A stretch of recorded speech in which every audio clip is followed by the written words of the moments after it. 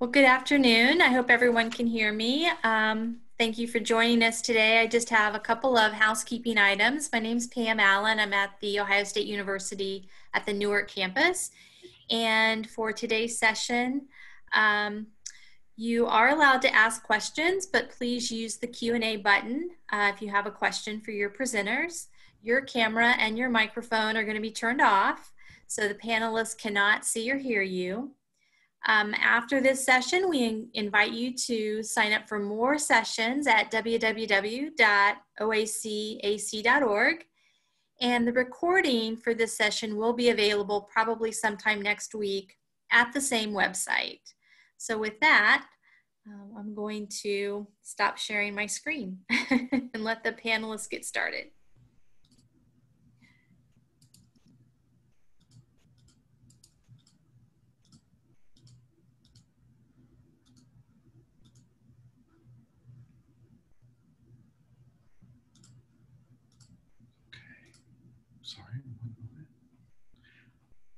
Okay, good afternoon, everyone. Welcome to the Pre-Medical Pathways and Preparing for Medical School panel, brought to you by Wright State University, the Ohio State University, and the University of Toledo. We are excited to bring a group of academic professionals and admission professionals together to discuss what it's like to prepare for admission, undergraduate admission into medical school pre-med programs. We're hoping to answer a lot of questions, but we will certainly have some time at the end, and feel free to also add your questions throughout. So we welcome you to do that, and thank you for joining us. We're going to jump into a few introductions before we move on, so that way you can understand who you're hearing from and put our comments and our expertise into context. So I'd like to start with Dr. Deborah Hendricks, and we'll go from there. Thank you, Colin. Welcome, everyone. My name is Deborah Hendricks, and I am the director of the Pre-Health Advising Center at the University of Toledo. And I'm also the mindfulness coach.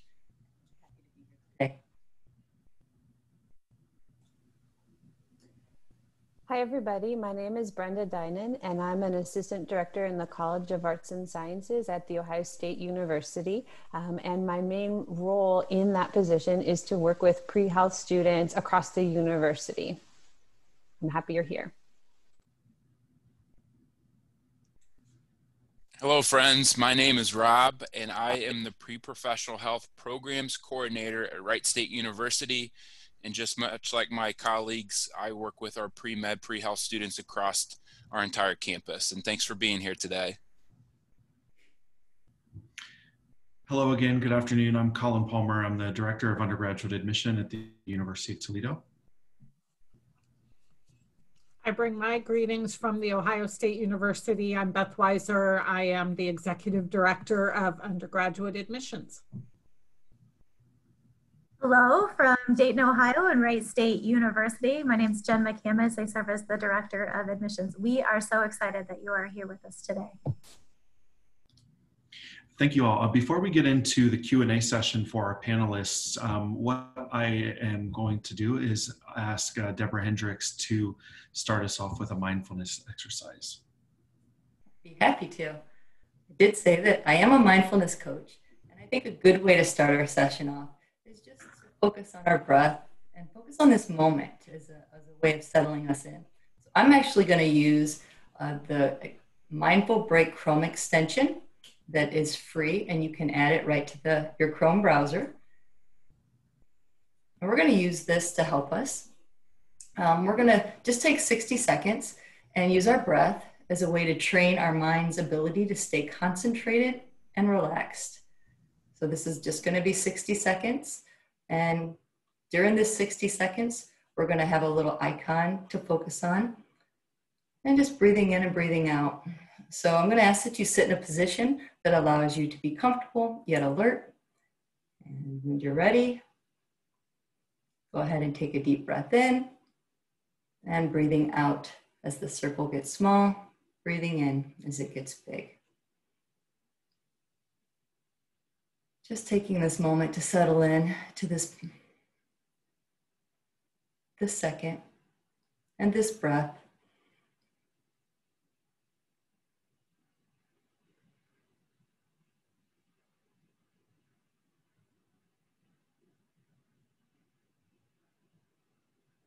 If you notice your mind wandering off, just gently bring it back to the breath, allowing the breath to anchor you into this moment. Just taking 60 seconds for yourself, being fully alive and fully present in this moment. Mindfulness isn't about thinking about the breath. It's just being present and experiencing the breath. Just being fully present in the moment. Thank you so much for taking that time with me.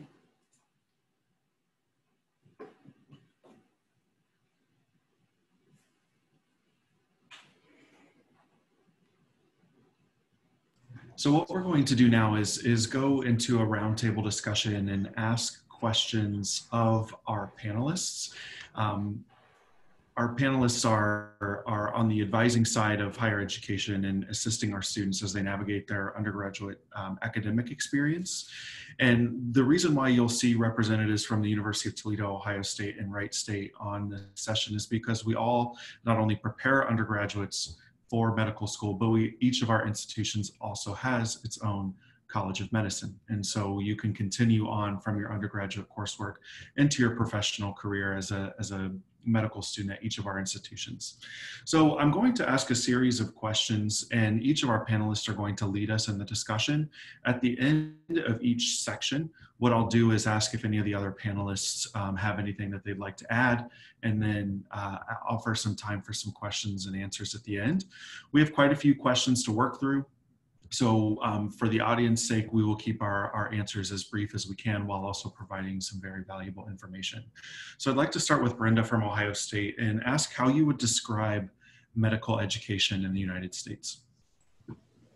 Sure. So medical education in the U.S. is going to be a 4-year post-baccalaureate program. So all of the medical schools in the U.S. are going to require that you complete an undergraduate degree, whether that is a Bachelor of Science or a Bachelor of Arts or a professional program. That's not going to matter, but they do require that you have a bachelor's degree completed.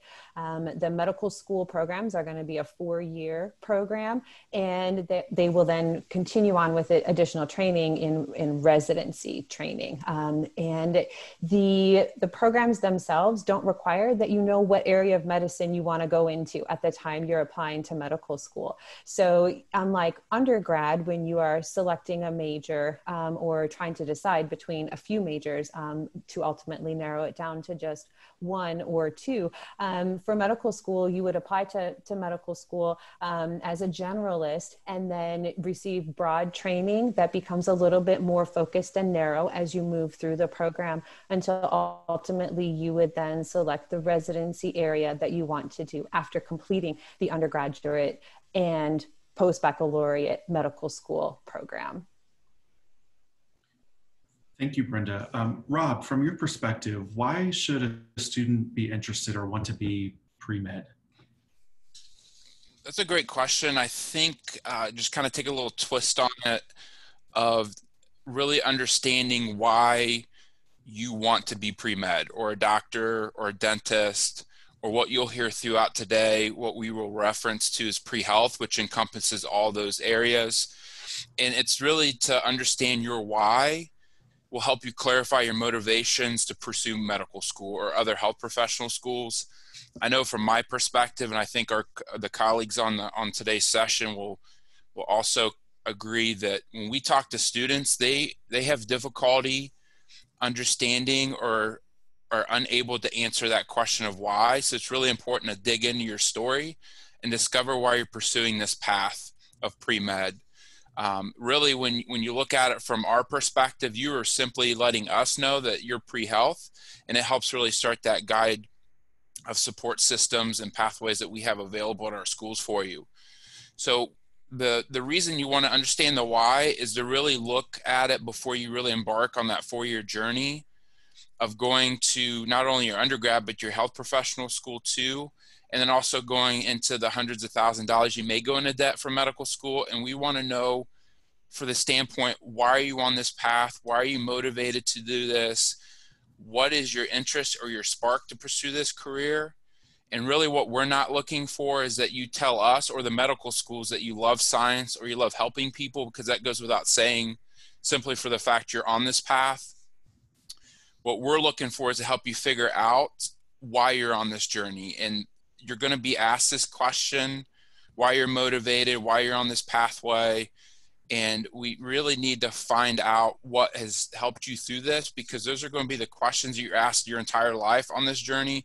Why medicine, and what interest, or tell us about yourself to lead towards this.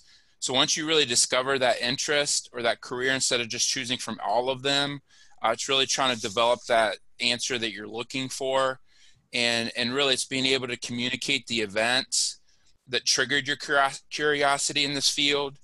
It's being able to explain what you did after that to learn more about this field. And then ultimately it's helping to explain or solidify your decision on why do you want to choose it and your specific reasons for that. And if you do that, it'll include a lot of personal details to back up your story. And what we're really trying to get away is from you doing the cliche statements. A lot of times students will say, I've always wanted to help people. I've always wanted to be a doctor, because that's really going to be what stands you out from your other peers when you go through this process. Thank you, Rob. I appreciate that. And Deborah, how would you describe the application process for the designation of pre-med, or how would you describe the process in becoming pre-med?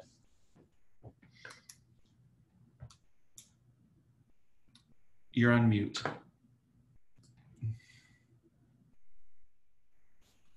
Thank you. I'm sorry, I was muted. This is actually kind of complicated because every institution could have a little bit difference in their policies. For the University of Toledo, it's pretty simple. To declare pre-med, you simply choose your academic area of interest on your app, your application, and you can either use the Toledo app or the Common App.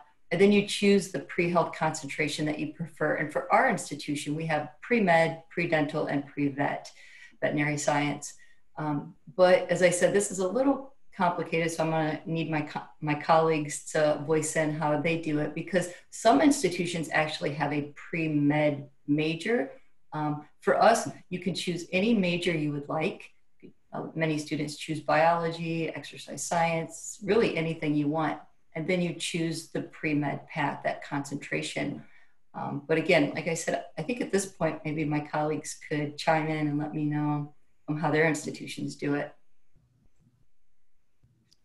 I know from the standpoint of Wright State, students can, again, major in anything they want. We do not have a pre-med or pre-health major at Wright State. Students typically pick biology, public health, or another science-based major, but we do have students that major in non-science degrees. They're just with us a little bit longer to get through the process. And it is as simple as a student raising their hand at some point, either in the application process with an academic advisor, stopping by my office, and filling out a quick 5-question survey, just asking what they are interested in, and then we put them in our system.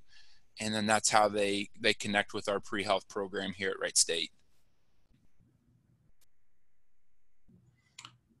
Thank you, Rob. I think that it's the takeaway from this is it's really a designation rather than an actual application process.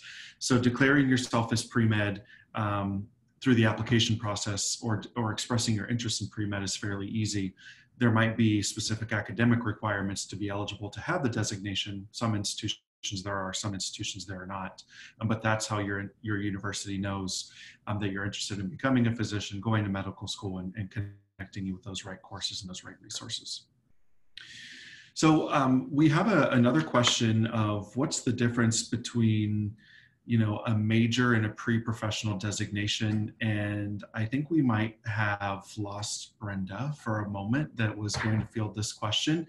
Thankfully, Deborah and Rob both talked about this in their previous answer. And I'm happy to kind of take this one or allow them to, or encourage them to add to it. But it's been my experience that it's fairly uncommon to be able to major in pre-med. And so you're typically going to major in anything of your choice. You can be a history pre-med major. You can be an engineering pre-med. You know, at the University of Toledo, we have a lot of our bioengineering students are pre-med. And what that does is simply connects you with the appropriate resources, and it allows the university to know where you are. But as long as you're taking the correct prerequisite courses to be eligible for medical school, which might be those higher level science and math courses, that's really all that you need to have. There are certainly more popular majors than others, but there's no required major to be designated pre-med. Okay, speaking of undergraduate preparation for medical school, I'm going to ask Rob to tell us, what do you think are the high school courses out there that an undergraduate student could take to prepare for a pre-med pathway? Great question. And we've talked a little bit about some of the courses at the undergraduate level or within majors, but we'll want to, and we've talked a little bit outside the courses. There's a few other things in the high school or during high school that we can help prepare, but we'll specifically talk more about beginning this journey in high school for you. First and foremost, it's working towards the good grades and academic success and strong grades, particularly math and science is helpful.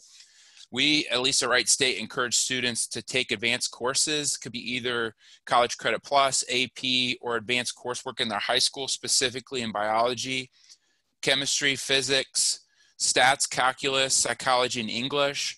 But what you'll find out with that subset, even in high school, it's going to prepare you with a knowledge base that those same prerequisites are going to help you prepare your undergraduate career to help get into health professional schools.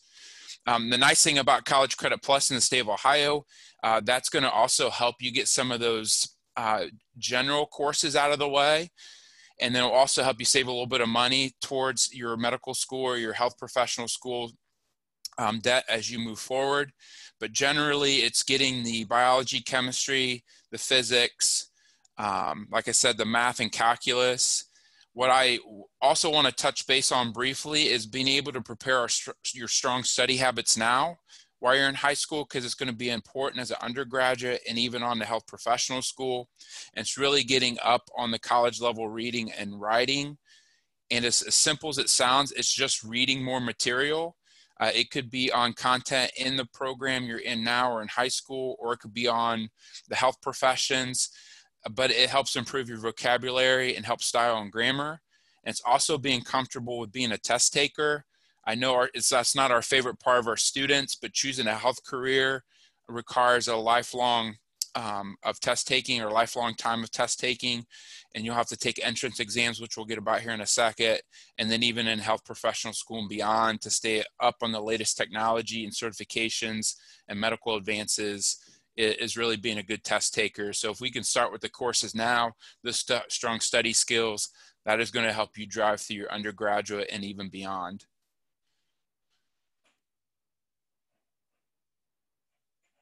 Thanks, Rob. I appreciate that answer. And Deborah, what do you, can you talk to us a little bit about pre-med pathway programs? So maybe some undergraduate programs that directly lead or help support entry into medical school?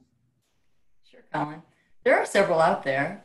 We have one, and we call it our Back to MD Pathway Program. Of course, there's lots of information on our website about it, but basically what it is, it's specifically for high school students that really have looked into our medical school at the University of Toledo College of Medicine, and that would be their top pick. And so they would want to apply to this early acceptance or early admission program that would guarantee a student an interview. It doesn't guarantee acceptance, but it guarantees students, if they meet all the requirements and they keep up with all the eligibility requirements throughout their years, that would guarantee them an interview. And I do know that Case Western and the University of Cincinnati in Ohio also have similar programs. I think the requirements are similar but a little different, but again, checking out those websites. But it's specifically for students that want to go into that specific med school. So by applying to that that early program gets you an interview to that program, but it kind of keeps you from applying to the other ones. So that is one of the paths that you could look into. And there are minimum requirements usually to apply to these, a certain GPA and ACT scores. Again, checking out the websites could help. Great, thank you. Just doing a time check for our panelists. We are about halfway through our questions and we have about 10 minutes, 10, 12 minutes. Brenda, what do you think are some of the most popular undergraduate majors for those that are pre-med? And I'll ask Rob and Deborah from your experience, if there's anything that is maybe specific to your institutions or a unique major that Brenda doesn't happen to mention, feel free and add. Yes, sure. And I'm sorry for my unexpected disappearance. I had a little bit of a technology snafu, which is something we're all living with these days. So at Ohio State, we have a lot of majors to choose from, and we see pre-med and pre-health students majoring in a wide variety of majors.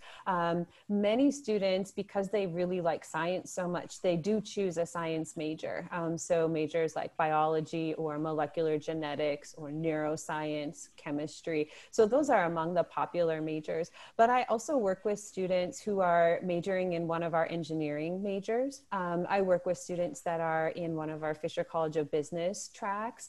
And I also work with humanities majors. I met with a Spanish major just a little bit ago earlier today who is pre-med. And we have English majors and also social science majors. And we have a new major, medical anthropology, that kind of combines that social science and then an interest in medicine and science. So really we see lots and lots of majors, but just because of students' general interest in the science, if they're interested in pursuing a career in medicine, we tend to see an awful lot of science majors just based on the students' interest. And we just encourage students to think about, what are you most interested in studying as an academic subject? Because this is going to be the one time in your life where you can really dig deep into this subject and really learn a lot about it. Thank you, Brenda. I appreciate that. Rob, from your perspective, what do you think the undergraduate coursework for pre-med students is like? I'll get, so want to touch base on selecting the major piece, and then we'll slide into that because I think they kind of go hand to hand. Is it's important for you as a student, and to kind of touch base on what Brenda had mentioned, that we need you to major in something you're interested in and something that you love and you're going to perform well in, because that's going to help a lot with the stress or those long days that get you through. And the schools are looking for students who demonstrated that they can do well, and particularly in the prerequisite courses that you need for your health professional school. And since the pre-health coursework is very heavily science-based, and again, using the statement, career in health care is a career in science, the science is going to be that fundamental blocks for you moving forward. They're going to not be cakewalk courses. They're going to be difficult. But if you love what you're doing and understand your motivation and your why behind it, it's going to be easy for you. And regardless of any major you go into, you'll need to complete those prerequisites for the health professional schools. And what those pre-health prerequisite courses are going to look like are typically a year of biology with a lab, chemistry with a lab, general chemistry, excuse me, physics, and then we talked about the math and some of the courses, calculus. Additional courses vary by each health profession, and schools may actually have a little different requirements for each one for their school. So it's important for you to start thinking about what schools you might be interested in and working with your pre-health advisor to get that coursework within your major, and make sure that you're taking those prerequisites that you need. And we talked about health professional. As from our position, we can give you an umbrella and a big picture view what most health professional schools require, but it's really up to the student to look at those little intricate parts that we might be not so familiar with. Which math course you need to take? Do I need to take one organic chemistry or two, or a full year of biochemistry? And really that piece is up to you. But again, if you're passionate about what you're doing, you love what you're doing, these rigorous courses are going to be easier. And really, this is what the health professional schools are looking for in those prerequisites to see if you can handle the rigor of their medical school or veterinarian school programs. Thank you, Rob. Deborah, what co-curricular involvement might pre-med students participate in or investigate as part of their undergraduate experience? This is really important. I think we've already stressed the classes and the metrics, and it's vital that students work really hard to get stellar grades, of course, but there's so much more that students need to do in order to grow into a strong candidate for medical school or graduate school. Students should be engaging in activities that build their skills in other areas like service orientation, social interaction, teamwork, leadership, and even communication skills. Activities that will help them should be undergrad research, volunteering on and off campus, and they can even start that now.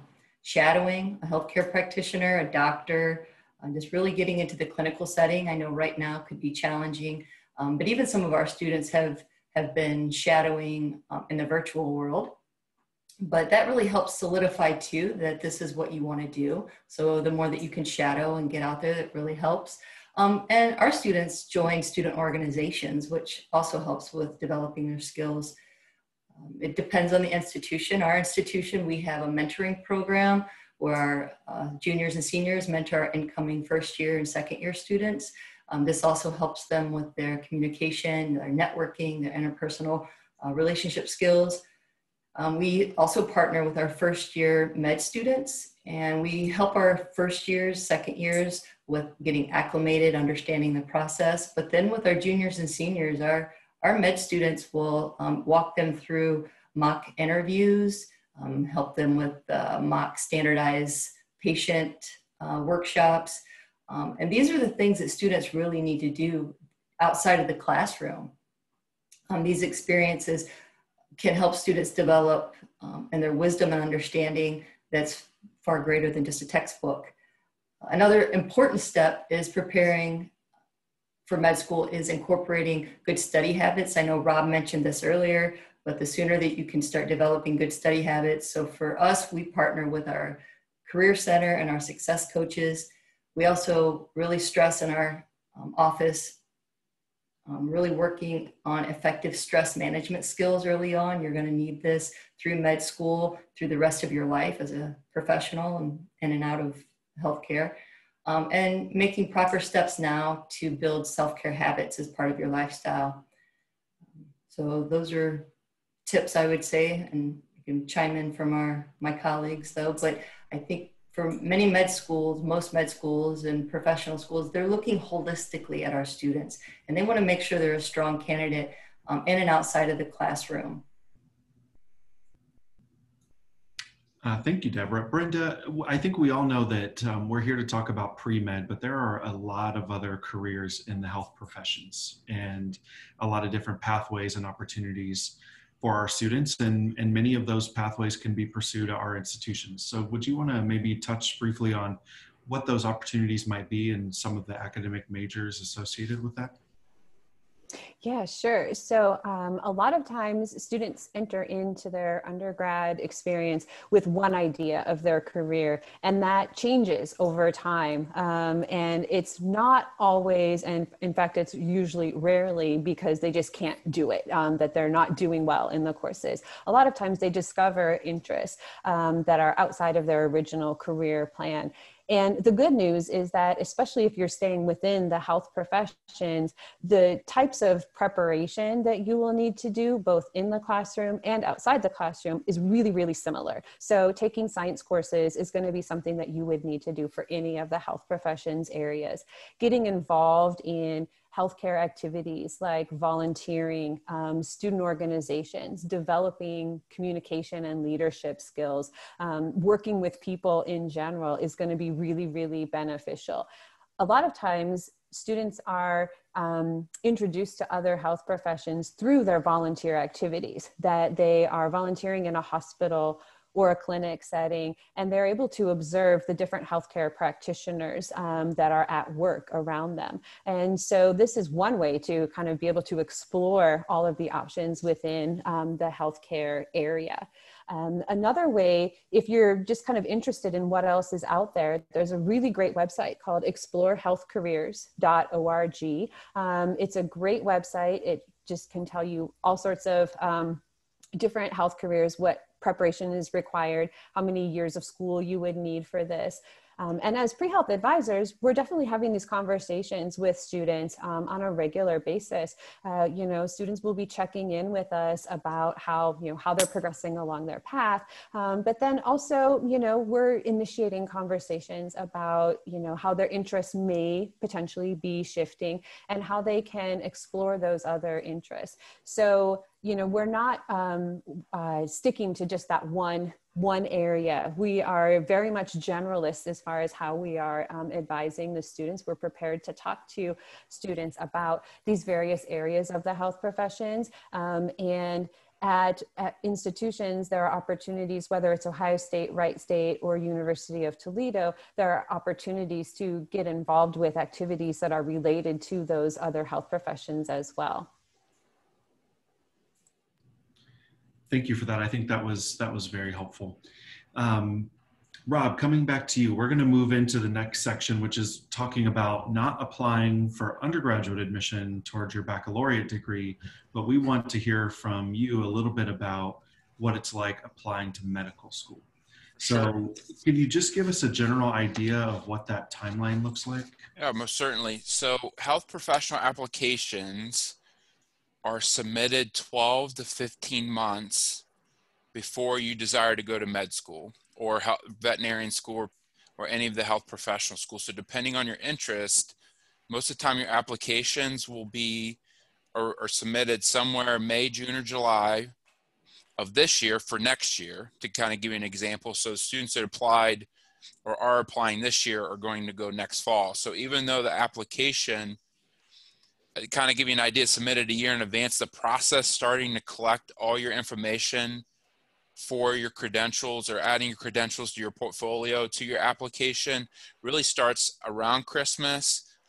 So 2 Christmases before, and it's really getting ready to gather your letter of recommendations, write your personal statement, take your entrance exam. Typically students will take their entrance exam in that 12 to 15 month, 16, 18 month process. So for our students applying to medical school who are wanting to go next year, they took their MCAT sometime in February, March, April, May of this year. So really it's, we want to also encourage you to submit early in the process. So that's why we're telling you now, because we do have students who come in late to the application cycle.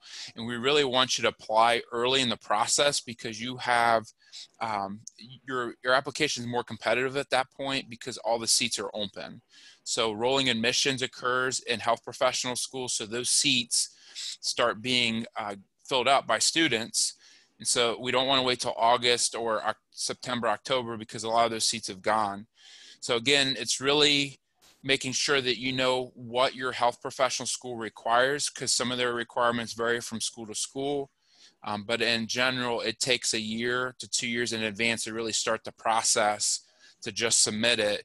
And then that application process, we're getting into September and we're starting interviews for our students, and they'll find out here in the next couple of months if they're going to be able to go to medical school in fall of 21.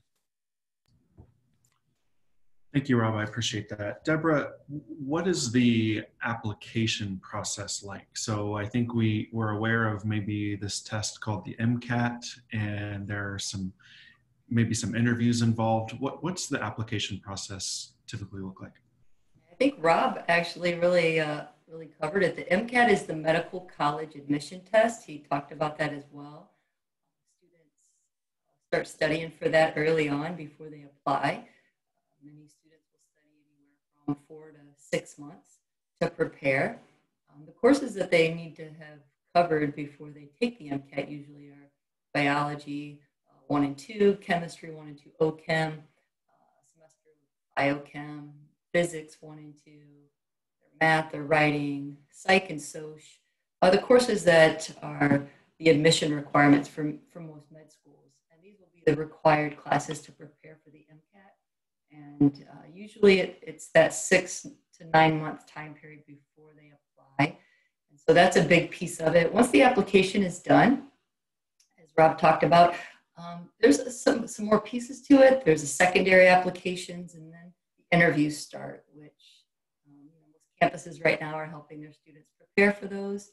And after the interviews happen, right now they're going to be, most interviews will be online, but they used to be face-to-face. They'll go back to that, I'm sure. And then after the interviews and acceptance, then students would matriculate and go into med school that following fall. And that's pretty much the big picture as Rob was talking about. And the MCAT is similar to the ACT and SAT, but really geared towards medical school with the sciences and the courses that will adequately prepare them for the rigors of medical school.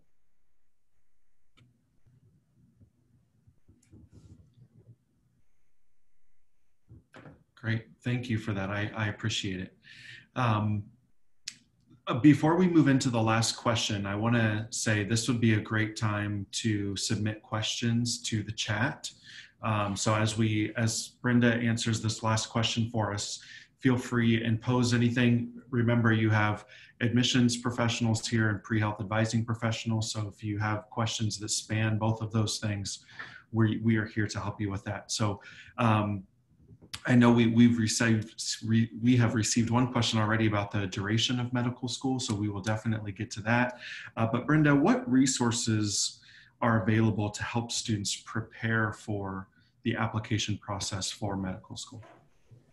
Yes, so your best resource is going to be your pre-health advisor. And so you definitely have a pre-health advisor who can help you through this. So I think my colleagues and I, we do a lot of one-on-one meetings with potential applicants to just go over the application process and to talk about how they're going to describe their experiences in a way that really makes them shine in the application process. Some other things that we do at Ohio State, and I think are kind of pretty common types of preparation assistance, is we do workshops for students who will be applying to medical school and other health professions areas. So we do an MCAT overview. What is the MCAT? How do I prepare for it? What do I need to do? When do I register for it? We do how to prepare for interview workshops and mock interviews with our students. We do a personal statement workshop as well, so you can get some really specific feedback on your personal statement. And we do an application overview workshop as well. So in the past, we've done those in person. Current conditions require that we do them virtually, but it's still the same information. And you can just participate in those opportunities from the comfort of your dorm room or your home. But a lot of the resources are really coming through the pre-health advising, that one-on-one advising and having one-on-one conversations with the pre-health advisor. So I would say, wherever you end up going for undergrad, it is really important to connect to the pre-health advising office, to the pre-health advisors who are there to help you. And the earlier you connect, the stronger foundation you have and the better prepared you will be for every step of this process. And you won't be taken by surprise by any of the requirements or the deadlines or anything else that will be required for the application process. Thank you, Brenda. And I think that was well timed. I actually put our contact information up on for the presentation while you mentioned the plug of connecting with your pre-health advisor. One thing I wanted to add to that, I mentioned earlier on, you see the panelists up here today because each of our institutions has a medical school and a college of medicine. I think it's only fair that I say that liberal arts colleges and other colleges and universities out there that do not have their own medical schools often have pre-health advisors. So there are a lot of resources out there, even at institutions that do not have their own colleges of medicine or their own hospitals, for example, that can still provide you with a lot of these same great resources. I think this session has given you some really inside baseball kinds of insights to, and good for you all to be thinking about that early. We do have a few questions in the last 5 minutes of our session to wrap up, and we'll start with the one that Colin already posed. How long is medical school? Brenda, do you want to take that one? Yes, sure, absolutely. Medical school is typically a 4-year program. There are some special opportunities that might be kind of a fast track. OSU College of Medicine has a special program that's a 3-year program, the primary care track. So it's a very small program, but in general, medical school is going to be 4 years. And then after that, that residency training will vary from, 2 or 3 years up to, 6 or 7 years, depending on the specialization and the specialized training that you would require. But med school itself is going to be a 4-year program. And Rob, I'm going to turn to you for this next question. We know that medical school can be competitive. So what kind of grades does a student have to have in order to apply and be a competitive candidate for med school? What a great question. And it's an easy one, but a difficult one at the same time. For the most part, for health professional schools, depending on what program you want to go into, is really to shoot for a 3.5 to 3.7. And there's going to be your biology, chemistry, physics, and math GPA, which is typically your prerequisites your health professional schools are going to look at. Then your cumulative GPA, and those are going to want to be in the same framework of the strength of your GPA. What I would caution students on is when you look at the websites, there is a vast difference between minimum requirements for the health professional schools and the average acceptance of their incoming class. So what you'll see, medical schools, for prime example, are typically a 3.0 minimum GPA. That is just to get your file on someone's desk to get reviewed, compared to, and it's a first checkpoint compared to the students they're accepting are between a 3.5 and 3.7. So we want to shoot on that higher end and have the other parts of the application to go with that as well to really be a competitive applicant. Rob, as a follow-up, will grades in high school be considered in the medical school review? As long as if they're college credit plus, yes. If you've taken them in your high school and they were not for college credit, the beautiful part about moving from high school to college is that all disappears. And if that hadn't happened, I wouldn't be sitting here today. So thank goodness for that piece of paper disappearing. But if you take college credit, that coursework lives with you as long as any other degree that you achieve past high school. Great, thanks. And we know that people who are going to medical school may also have other interests. And so let's say a student wants to earn a master's degree in addition to going to medical school. Deborah, do you want to provide some guidance on that? When would be the right time for them to think about a master's and medical school? Sure. We have several students that choose to do that. They choose intentionally to take a gap year. This is an intentional year to strengthen areas of their application that maybe they haven't had to work on, they haven't had time to work on in their undergrad path. They were working more on their metrics and getting their grades and their MCAT score, but maybe they lacked some other areas or some of the sciences they weren't as strong in. So we have students that will go into a Master's of Science in Biological Sciences and Medical Sciences. This is a popular one. Or some students are really interested in a Master's in Public Health. But usually that's decided on towards, maybe their junior, senior year. They're really starting to understand the path to med school and where their interest lies. So that's something that they could talk with their pre-health advisor about and options then. I'd also like to add to that, and this is not incredibly unique to the University of Toledo, but the great thing in attending one of our institutions is, we have a law school, so we actually offer a joint MD, JD, so you can do become a lawyer and a doctor all at the same time. We have a MD, MBA, so you could do a master's in business administration at the same time you become a physician. So there are things that you can also do at the same time, and maybe not even before or after. And we have time to ask this one last question. Along the same lines of courses in high school, what about courses being taken at a community college, like through CCP? If those are some prerequisite courses, are students at a disadvantage if they take those courses through CCP?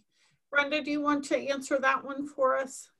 Sure, absolutely. This is something that we see a lot, and medical schools see this a lot. And this is not going to pose a problem. It's not going to be a disadvantage to you in the application process.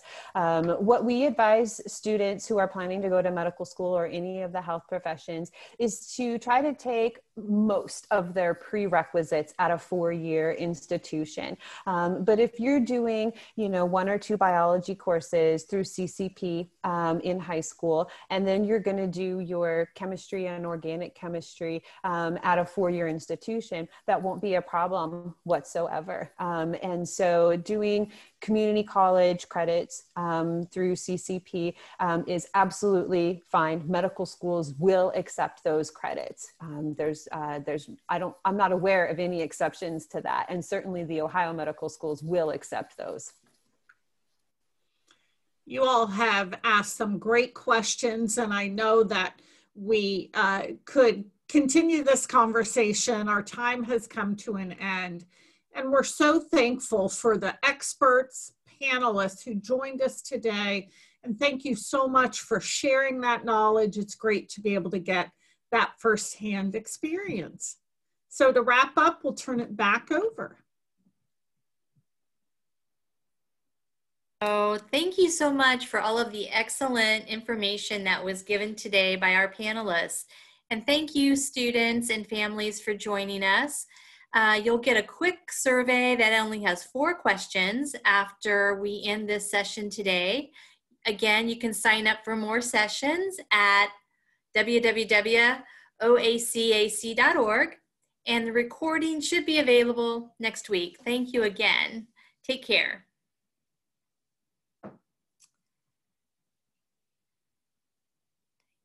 End it.